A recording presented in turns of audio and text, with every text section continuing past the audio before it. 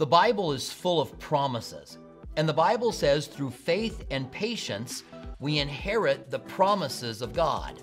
Today, I want to talk about 7 promises that we can count on.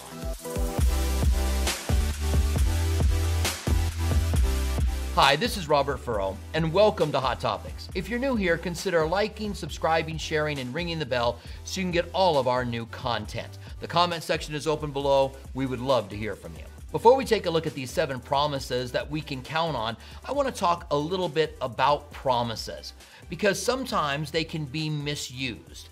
Sometimes a promise is to one person and somebody tries to take it for someone else. Sometimes there are conditional promises that we have to keep the condition in order to be able to get the promise. Let me give you an example of a promise that is given to someone else that people try to take for themselves. Jesus had told the disciples when he calmed the storm, let's get in the boat and go to the other side. And so then in the middle of it, Jesus calms the storm, and people will say, well, Jesus will always calm your storm. Well, that's not true. Storms and difficulties come into our lives. He had specifically told them, get in the boat, we're going to go to the other side. No matter what, they were going to go to the other side. There are also misused promises.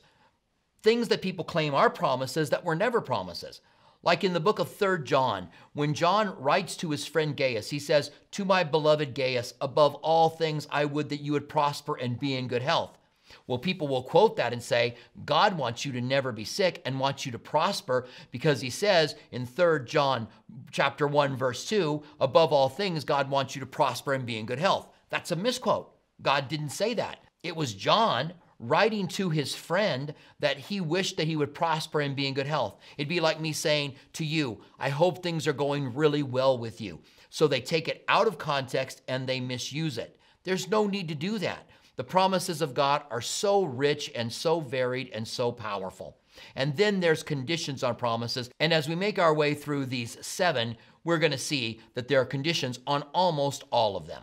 The first promise helps us when we make a mistake, when we stumble, or when we sin and we ask God for forgiveness. Sometimes we can feel like because there's a failure in our lives that God no longer wants to use us. But listen to what the Bible says in Psalms 37:23.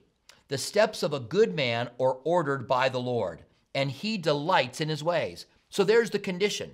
You're a good man because you have a relationship with Jesus Christ and you delight in his ways. Though he falls, it says, he shall not utterly cast down, for the Lord upholds him with his hand.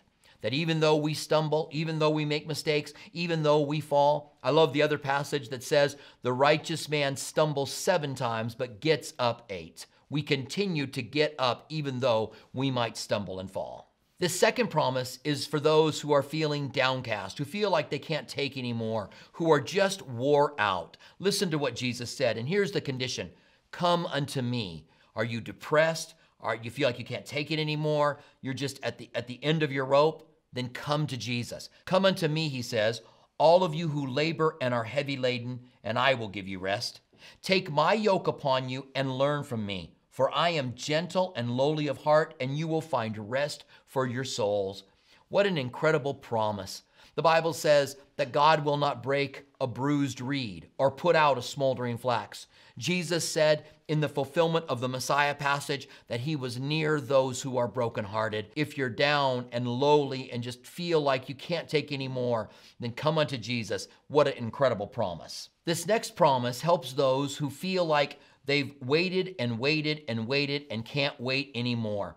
It says in Isaiah 40:31, but those who wait on the Lord, it's not just waiting for something to happen, but they're actually waiting on the Lord, shall renew their strength. They shall mount up with wings like an eagle. They shall run and not be weary. They shall walk and not faint. What an incredible promise when we're just waiting to see what God's going to do. That if we wait on him, putting our hope in him, he's going to strengthen us. This next promise is for all of us, because all of us can be anxious. All of us worry. All of us can wake up in the middle of the night and think about a conversation that we've got to have with someone, or worry about our kids or the people around us. And so Philippians 4:6 and 7 say, be anxious for nothing, But everything with prayer and supplication with thanksgiving, let your request be made known to God. And the peace of God, which surpasses all understanding, will guard your hearts and minds through Jesus Christ. What an incredible promise. Let me go through this. Be anxious for nothing. That's easier said than done. So he says, but in everything by prayer. So pray about everything. If you wake up anxious, pray about it. And supplication with thanksgiving, thanking God for all of the things that he has done in your life. And then it says, let your request be made known to God. Let him hear it, cry out to him. And the peace of God, which surpasses all understanding, will guard your hearts and minds through Jesus Christ. The fifth passage is for those who need to make decisions, or those that are looking for direction in their life. You've got decisions to make about life, and you want to make them prayerfully, but you don't know. Maybe it's what town you live in, what college you go to, whether you should ask this person to marry you. Listen to what the Bible says in Proverbs 3, verses 5 and 6. Trust in the Lord with all of your heart, and lean not on your own understanding, but in all of your ways acknowledge him, and he will direct your path. Now that is a conditional promise as well. 3 things you're supposed to do. Trust God with all of your heart. Say, Lord, I believe you. I trust you. You have my best in mind. Lean not on your own understanding. This means that you're not just going to lean on what you know, but you trust and believe that God knows better and that he knows best and that he's got knowledge of all truth. In all of your ways, acknowledge him. Acknowledge God in the ways and the decisions that you make. And then it says, and he will direct your path. What a great promise that we know we'll be directed by God. And if we begin to go down the wrong path, God will redirect us and take us down the proper one. The 6th promise is an incredible promise, and it's used often. And it's for those that are going through difficult and hard times, maybe even the unspeakable. Things have just gone the wrong way. You've gone down a road you would never choose to go down. And here's the promise that God gives us in Romans 8:28. And we know that all things work together for the good to those who love God, to those who are called according to his purpose. It doesn't say, and we know that all things are good, but that God is able to work all things towards our good.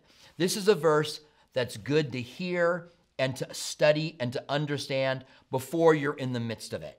It's not one to pull out when someone's going down a difficult time, unless the Holy Spirit leads you to share it. Sometimes someone's going through a very hard time and you say, well, all things work together for the good. Don't worry about it. This is a promise to encourage us that no matter what's taking place in our lives, God is working it out if we indeed love him, and that's the condition to that promise. The 7th and final promise is for those who are feeling cold and distant from God. And God gives us this that we would know that if we make an effort to move towards him, he's going to move towards us. It's James 4:8. Draw near to God, and he will draw near to you. It's saying that if you say, I want to get closer to God, and you begin to move forward, that God will respond and draw near to you. And listen to what it goes on to say. Cleanse your hands, you sinners, and purify your hearts, you double-minded. So that if there's sin in our lives, if we're doing something we shouldn't be doing, that we would cleanse our hands from it by asking him to forgive us. That we would make sure that we say, Lord, I don't want to do this. I need your help. God knows the struggle that we have with sin. God knows that we have a sin nature. He knows that we are so easily entangled in it. And sometimes we feel like we have to admit that we're so bad if we admit that we have sin in our lives, when we're just admitting that we're who we are. And when we cleanse our hands and when we purify our hearts because we are double-minded, we're saying, Lord, I want to give everything to you. And when we do that, the Bible says God will draw near to us. What incredible promises. And let me just encourage you in one more thing, and that is that you would memorize these. Maybe take these 7 promises, make sure you have them memorized, because the Holy Spirit will bring them back to you in a time of need. God bless you guys. We'll see you next time on Hot Topics.